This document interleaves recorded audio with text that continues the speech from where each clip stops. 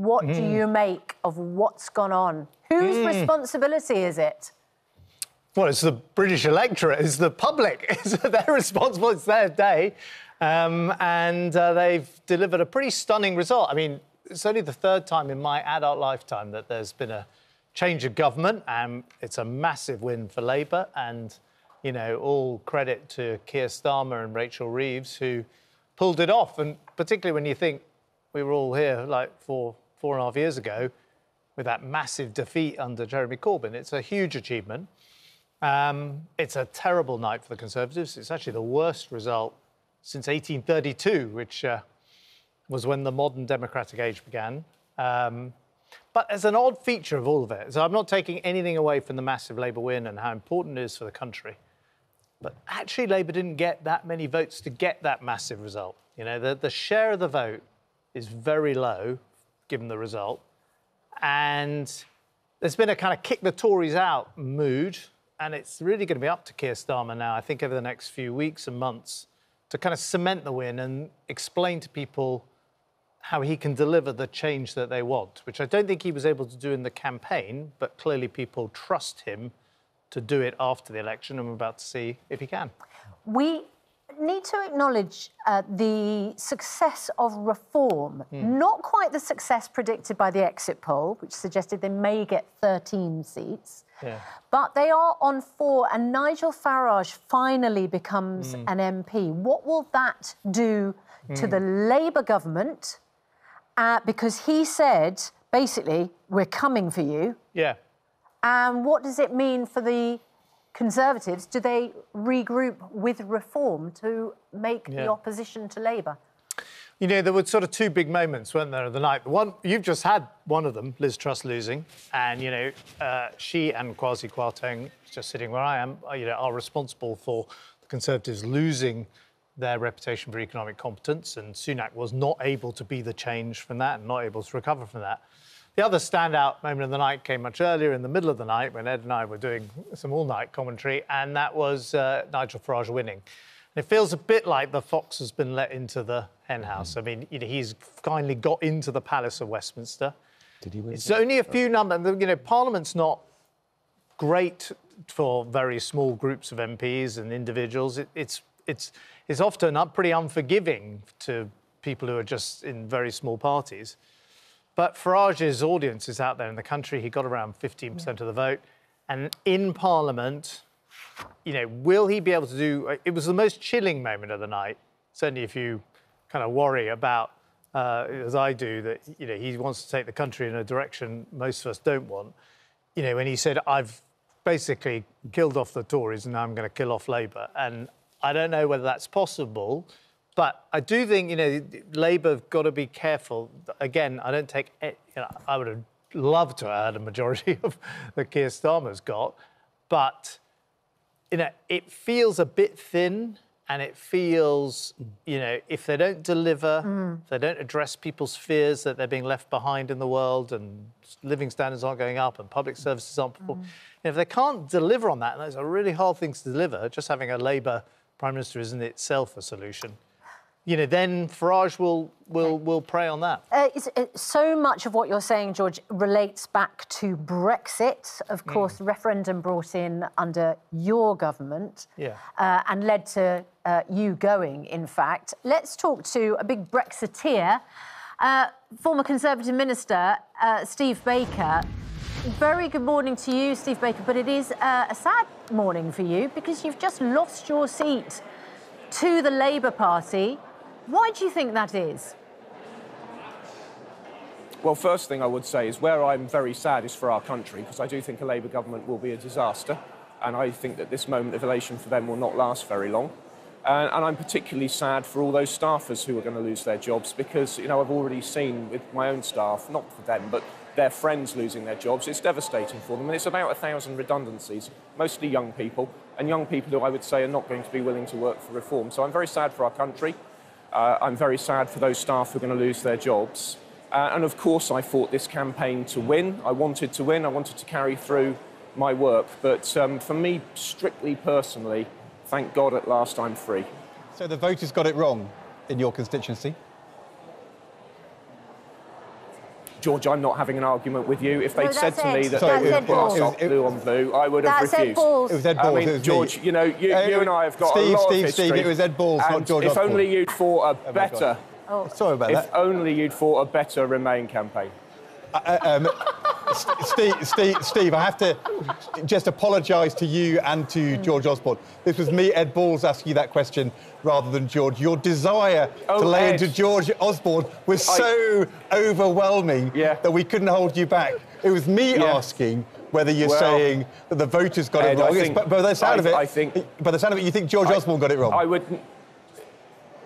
I think you got it wrong too. Look, in the end, I got into politics over three matters: that your government rode an enormous credit boom within which the money supply tripled, leading into the global financial crisis, a massively manufacturing injustice, a sense of injustice which has led to many of our subsequent troubles. I got into politics because of extraordinary rendition, our complicity in it, in torture, which you were party to. And I got into it because your party brought forward the Lisbon Treaty to avoid having a referendum on the Constitution for Europe. And if only you'd had a referendum on the Constitution for Europe or the Lisbon Treaty, we'd never have got here, Ed. So, you know, I'm happy to debate you any day, but I prefer... Goodness me, Mr Baker, I have to say, you know, it's 2024. You've just lost your seat in your constituency. You've sort of thought of three different things but were all happened over 17 years ago. Are you maybe in denial? Well...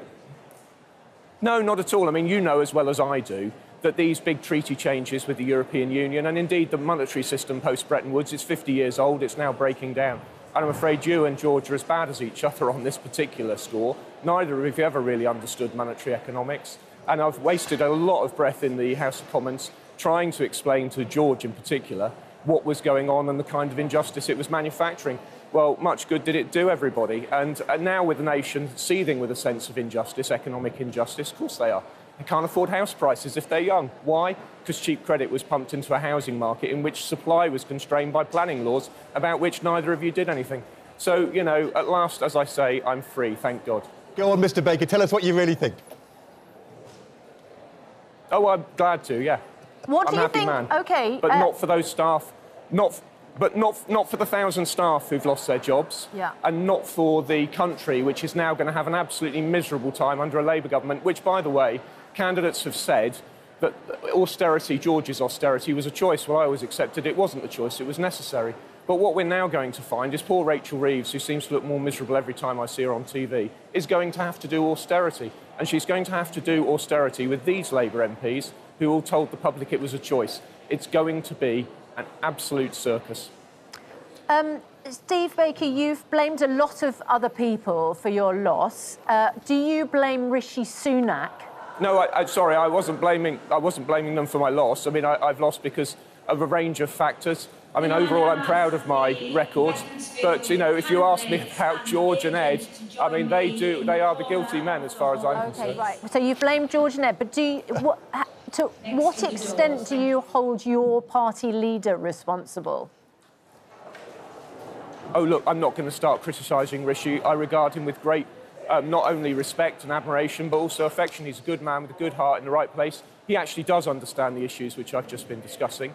And it's a great pity that we weren't able to articulate what needs to be done in a way that can command the respect of the public and move forward. And I've said time and time again, if the Conservative Party does not stand for freedom, it stands for nothing. And I'm afraid for too long we've tried to be the heirs to Blair, thanks, George. And being the heirs to Blair hasn't worked, and that's why we're where we are. Well, Rishi Sunak is the person who led you into this election and has suffered this historic defeat. Knows. Surely you hold... I mean, apart from anybody else who's in this studio who is now no longer in government, you surely should hold your own leader responsible for what's happened, this catastrophe for your party overnight. I'm not going to criticise Rishi. He's done his level best. Of that, I'm absolutely sure, in difficult circumstances. But, you know, if only people had higher principles and more steadfast commitment to the ideas of a free society, like, for example, having a democratic vote on constitutional treaties, just to pick one example. And if only people, you know, it's an unrelated matter, but, you know, I really take seriously that the previous Labour government allowed our security and intelligence services to be complicit in extraordinary rendition. That is torture. I mean, that was an absolute disgrace. and I don't trust Labour not to do something similar again. It's a very sad day. And just to check, Mr Baker, because you don't want to criticise Rishi Sunak, how about his predecessor, who's just lost her seat in Norfolk, Liz Truss? Does she bear any responsibility for your defeat? Look, I think all of us bear responsibility over a very long period, perhaps 100 years at least, back to the 1911 National Insurance Act. As Conservatives, we always seek to conserve, and unfortunately sometimes you need to come to power and overthrow what's been done by the Labour Party, because you know it's never going to work. And I'm afraid, time and time again, the Conservative Party, in pursuit of power, just accepts the institutions that they're handed.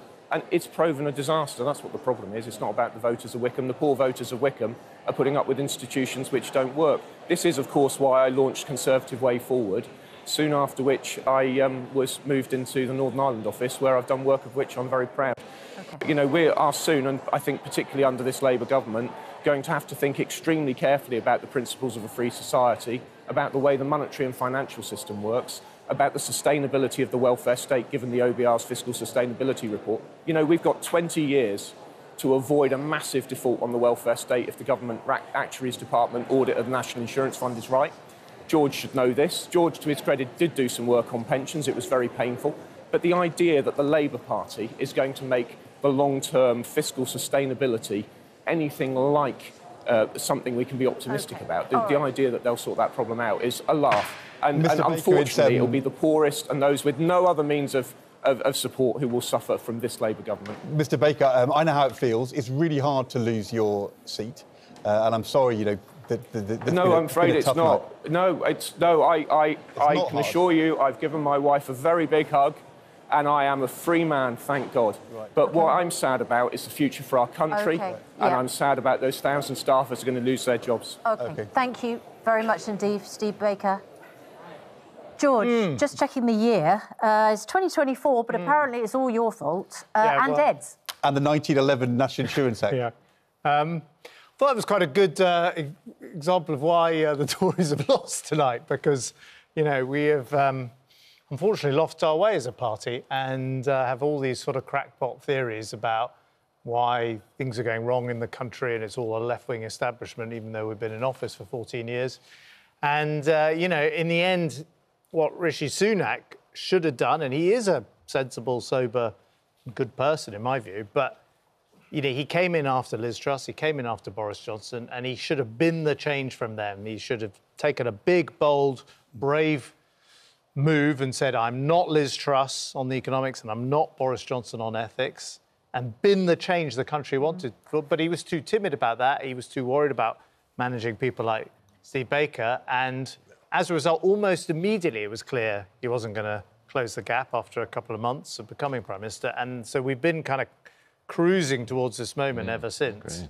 And, you know, in the end, Keir Starmer did something different, which is he took on Jeremy Corbyn, he took on the demons in his party, the extremists in his party, and, you know, in the end, you know, wouldn't let Corbyn stand as an MP, although, of course, he's got elected. He won. He beat the Labour candidate. I know, but, you know, I think, you know, if I you know, defer here to Aisha, but, you know, frankly, getting, you know, trading Corbyn getting elected in one seat for the overall picture that the Labour Party has changed, that it's not having any truck with this extremism, I think is a trade he would happily have done. And by the way, in his victory speech at Tate Modern just now, I thought it was interesting that he was still pressing on the party change message rather than just like, that got me into Downing Street, thank you very much. No. And Liz Truss, who we've just seen lose her seat, does she bear the greatest responsibility?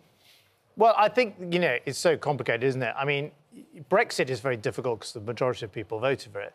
But the promise that Brexit would make the lives of people who felt left behind by globalisation better off turned out not to be true. The promise it would control our borders turned out not to be true. Immigration went up threefold after Brexit.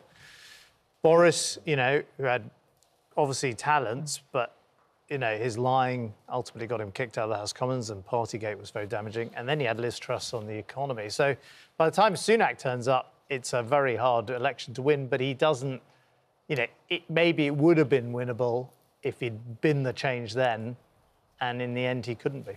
But I think what was hard for Rishi Sunak is even his party didn't want him. Remember, he was not elected. Liz Truss beat him.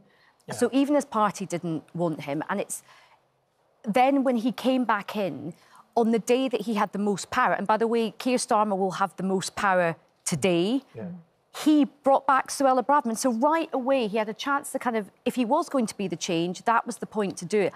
I will also just say one thing, George, as well as Brexit and everything, I think austerity has played a part in terms of the hollowing out of so much of the public Well, we've got a record services. amount of public spending at the moment, and record taxes.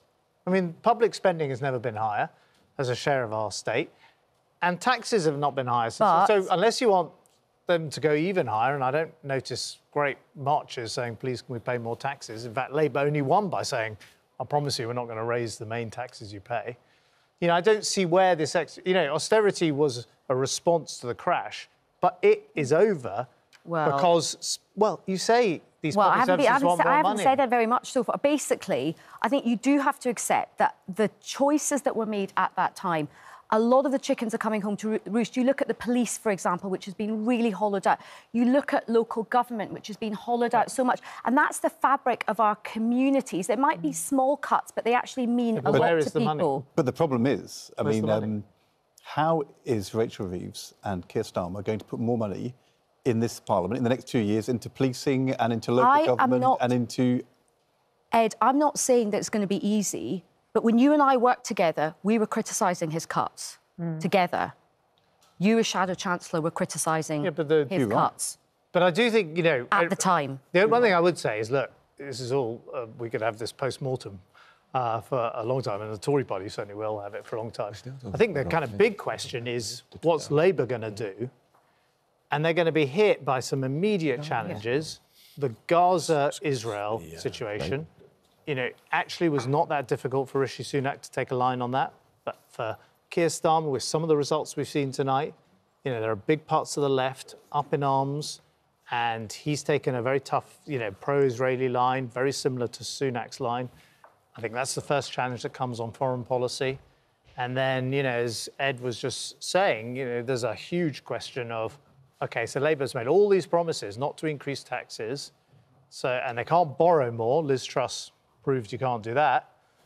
So where is the answer beyond just having a Labour health secretary or a Labour education secretary? What do they actually do? What do they actually do? And how do they pay for it?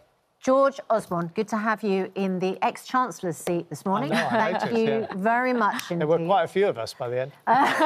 Ken Clark's coming along soon. And Aisha and Andrew and Kevin, you're all staying with us. Thanks very much. Right. Shall we bring you up to date with what is happening? Just a little bit of breaking news. Former Work and Pensions Secretary Mel Stride. Minister for Good Morning Britain. Minister for Good Morning Britain, a regular on this former programme. Minister for Good Morning Britain. I think we had him on 7 or 8 times in the end. He held on to his seat, but by 61 votes. If he hadn't done all those appearances with us, he'd never have won it. It was or GMB, maybe he would have got a bigger majority. what won it. You know what was interesting? He did all those interviews down the line from his constituency, his stay, campaigning. If he'd have left and gone, come to London for those interviews, he might have lost. All those extra doors, people seeing him. What was striking, though, was he did all those interviews, 7 interviews from his constituency and wins by just a handful of votes. Jeremy Hunt, the Chancellor, in charge of the economic strategy, who also wins by a handful of votes, was never seen. No, he was in his constituency the whole time. It's paid off for him, if not the party. I know, but Mel Stride, I mean, in comparison.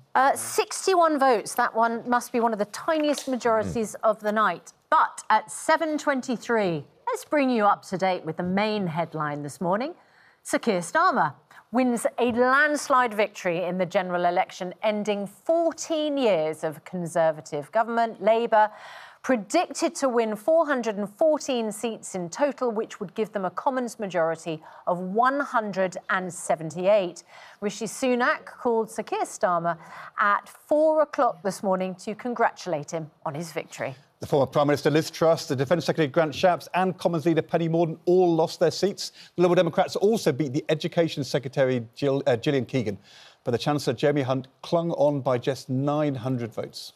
Meanwhile, Reform UK's leader, Nigel Farage, has finally become an MP at the 8th time of asking, with a majority of more than 8,000. And Reform have 4 MPs so far. And Laura Shattuck has the latest on an historic night for Labour and a disastrous one for the Conservatives.